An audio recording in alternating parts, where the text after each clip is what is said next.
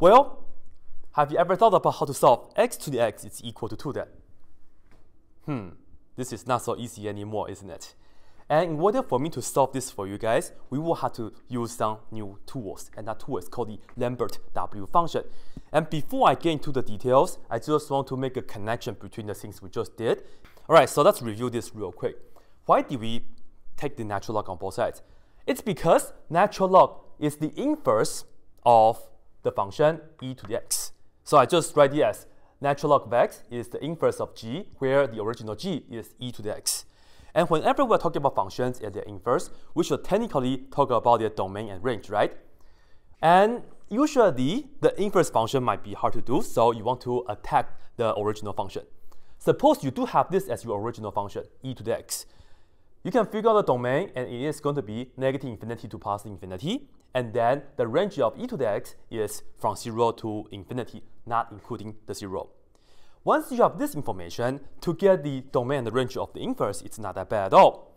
Because the range of the original is the domain of the inverse. So the domain of Lnx is this, and then the domain of the original is the range of the inverse. So if you put the original in, so you're talking about Ln of g of x, which is saying Ln of e to the x. And you see, they cancel because Ln is the inverse of g. So they cancel and just get the x. And that's what we did right here.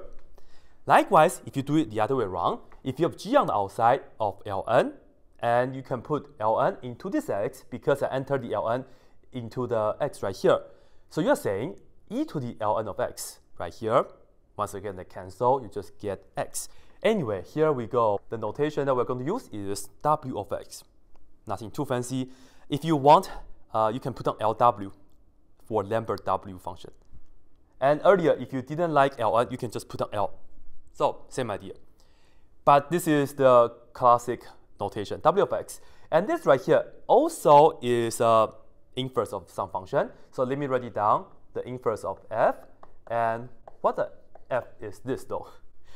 Well, the f is not only e to the x, but also you have to multiply by an x in front. So as you can see, this is really similar to that, but I think this is more powerful and definitely more awesome, of course. And of course, let's talk about the range and the domain for these things. It's easier to figure this out, so let's do it right here. And of course, you can check out my other video because I did a graph of x times e to the x for you guys already. Well, unfortunately, it does not pass the horizontal line test, so we have to cut it somewhere. And the cut is going to be the lowest value, and that happens to be when x is -1. So I will start at -1 and goes to positive infinity. That will be the domain for this. The domain to have inverse. The domain to have the inverse, not the domain of this by itself. Well, according to this domain, the range of this is just going to be, you plug in -1 here, that's the minimum. So you get -1 times e to the -1, it will be -1 over e. So you go from -1 over e to positive infinity, including these two endpoints. Now, once you have this figured out, you can come here and you will know that the domain of the Lambert W function is just this. So you can put that down, -1 over e to positive infinity. And then this will be the range of the Lambert W function. So let's put that down right here. R is -1 to infinity, like that. And pay attention to these kind of things for your own good, of course. Well, let's see. We also have two important properties. So the first one is, of course, let me just put f into w. So it looks like w of f of x, like this. Well, what are we talking about for the f? This f is that. So we can write this down as w of x times e to the x, because that's what the f is, right?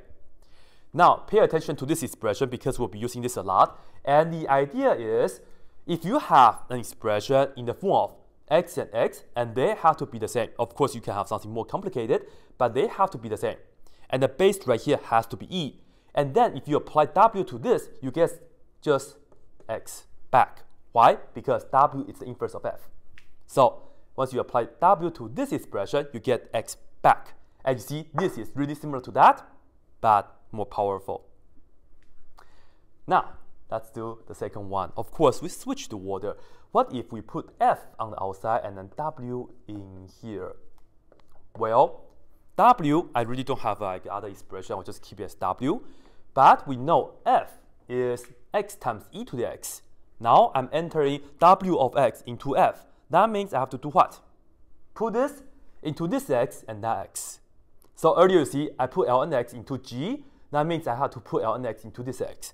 This time I have to put this W of x into here and here. So the expression is W of x times e to the W of x.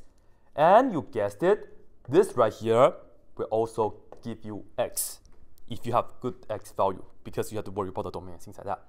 So pay attention to this expression as well. W of x times e to W of x is equal to x. However though, sometimes you may want to look at the expression this way.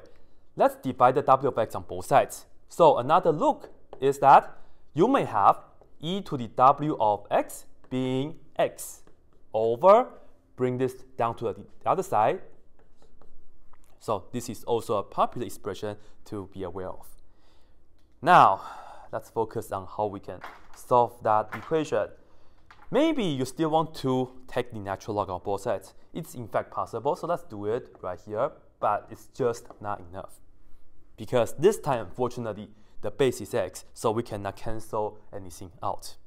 But don't forget, we have that property of ln. When we have a power inside here, we can bring the power to the front. So we get x times natural log of x, and this is equal to natural log of 2, like that. Okay, so that's what we have. And we have the x here and the x inside the ln. What else can we do though? Take a look right here. Perhaps what we want is this right here. We want to have e for the base. And then hopefully the power and then the front are the same. So I can apply W to it, so I can just get the x right here. Well, this is ln of x times x, and look at what this x is. Can I invite e to be here? Yes, because I actually have it here. X is the same as e to the ln x power. So let me write x as e to the ln x power, and you see it was x times the ln of x. This is my x. I can put the ln of x in the front. On the right hand side, we still have ln of 2. Now this is so wonderful. Why? Because ln of x are the same right here, and the base is e. Therefore, I can just go ahead and apply w right here, and also w on the other side. But you have to remember, when you apply W of this expression, what you get is just this, and you put it down one time, namely ln of x. And on the right hand side, you get W of natural log of 2, like that. One more step will be done because we still have to solve for x. This x is inside of the ln. We just do e to this power, e to that power. Now I can cancel this out. Anyway, you see this is x equals to e to the W of ln2 power, like that. And this will be considered the answer to this equation in the exact form. Some people didn't like it because they don't know what W is, but hopefully after this explanation, you will see that this expression is nothing more different than the ln of 2. Same thing, right? And if you have this expression, W, let me show you guys how you can enter that on the Wolfram alpha. So you have to remember this. W of x, the command on Wolfram alpha or Mathematica is called the product log. Earlier, what's ln? Natural log. This time, you have product log of x. So this is the notation that we're going to use. So if you would like, you can just enter this as e, and you get approximately 1.5596. And yes, if you do 1.5596 to the 1.5596, you will get an answer really close to 2. So yes, yes, yes. Hopefully everybody likes this video now. If you guys would like, perhaps I will leave the question to you guys. Can you guys use this right here to solve